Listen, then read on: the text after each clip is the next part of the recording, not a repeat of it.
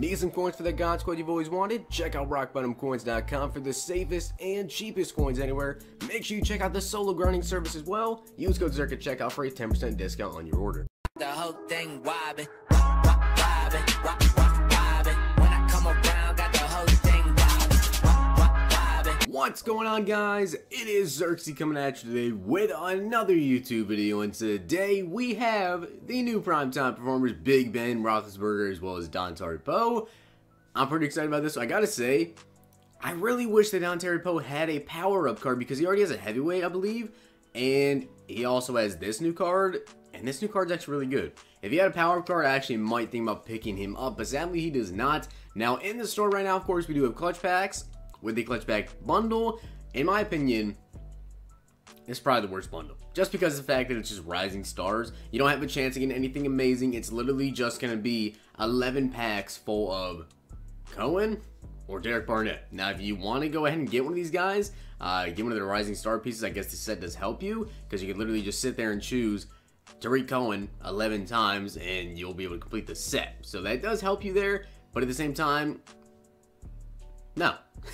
That's terrible. Literally the topper is, I think both those players are probably like 15,000 coins each, so you get 11 of them. Topper total is like 165k worth. So which instead of getting that trash of a topper, legend player topper would give you, you know, a legends player, an 86 plus legends player, which definitely has the opportunity to be better than an 86 overall, so, or be better than, say, 165k worth of coins. So definitely not my favorite topper, and not my favorite packs either. Clutch packs for me have not been very good, but I better pull something good today, man. Take a look at the clutch packs. You guys see the probability. We have a 100% chance pulling 81 plus, so you're at least getting 81 out of these. A 32% chance pulling 84 plus, 14% chance pulling 86 plus, and 4.9% chance pulling 88 plus. Now we're gonna open up probably about 5 of these packs.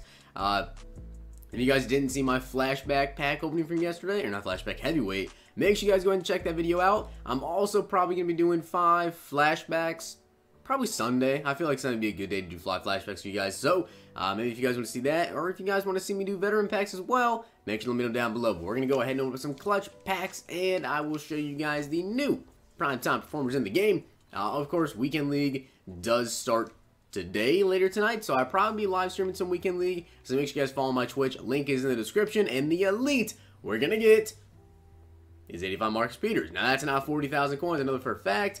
But that's not bad, because if you want to go ahead and pick up Marcus Peters' primetime performer, that will help you a lot. We also got our Twitch daily pack, which, to be honest, I really don't care about that primetime performer Marcus Peters. So I'm probably not going to be picking him up, as we get 2 golds. Better than something I used to get. Usually you get like all silvers. But we're going to open up 4 more of these packs. Give me the best possible chance at pulling ourselves, you know, Big Ben or Poe. I'll take either or, because of course it's going for at least 500,000 coins. We get 81 Michael Pierce, so that is terrible. And all silvers. That's a garbage pack. I really don't like these packs. Now, the 2 packs in the game I really don't like that much, clutch packs and also game changers. For me, they're just not good. And they just have never been very good, as we get Cheetah. Okay, that's like 8k. Can we get another elite? We do not. We get 2 more golds though. So far, 120k in, and nothing too good. Nothing too hot. On to the next clutch pack. Let me get like a legend. Let me get like a full legend or something. If we're not going to get the primetime performer, let me get a full legend. What is that? Okay, so we get a Team of the Week elite. 81 Isaiah Crowell.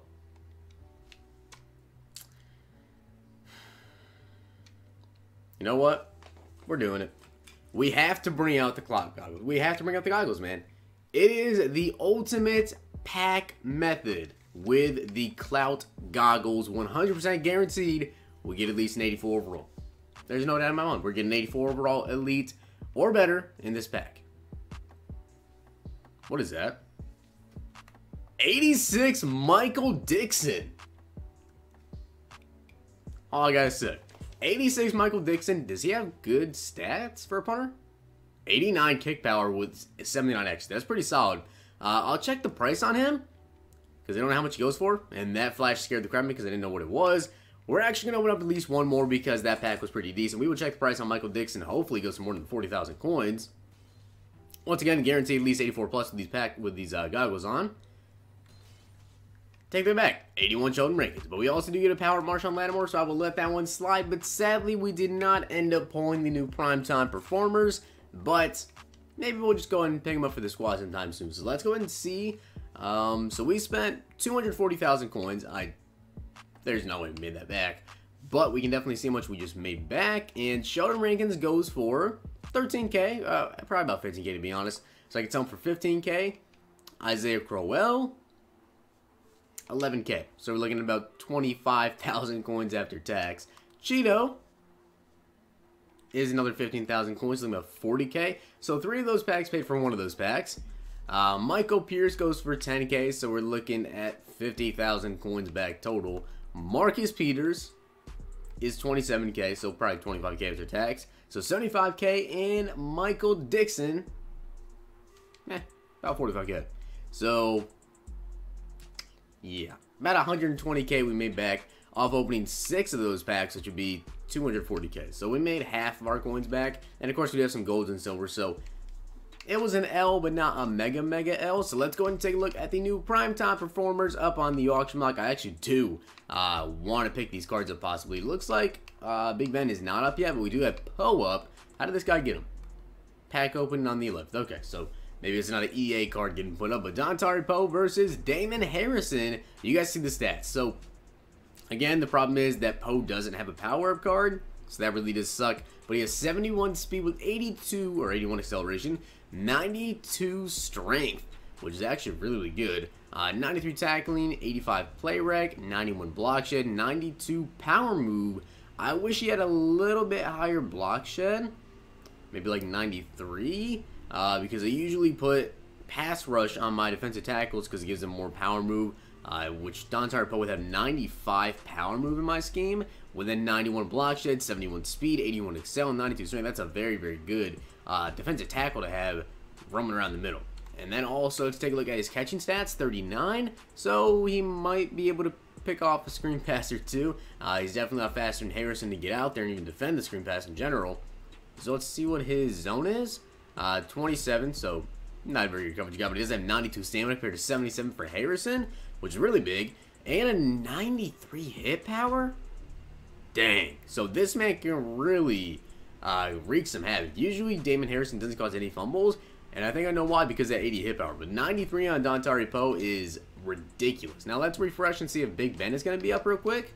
And if he's not, then I'll probably hop over to my head and show you guys his stats over there. And it doesn't look like he's going to be up, so we'll take a trip over to my head. Alright, so here we have Big Ben Roethlisberger. Take a look at his stats. According to my head, his rating has a 99 deep ball, a 96 pocket passer, 97 West Coast, only a 61 scramble, so you definitely can't scramble with him, and 87 mobile passer. Now take a look at the rest of his stats. He has 69 speed, 70 acceleration, which is honestly not like terrible for a pocket passing QB to be able to move around just ever so slightly.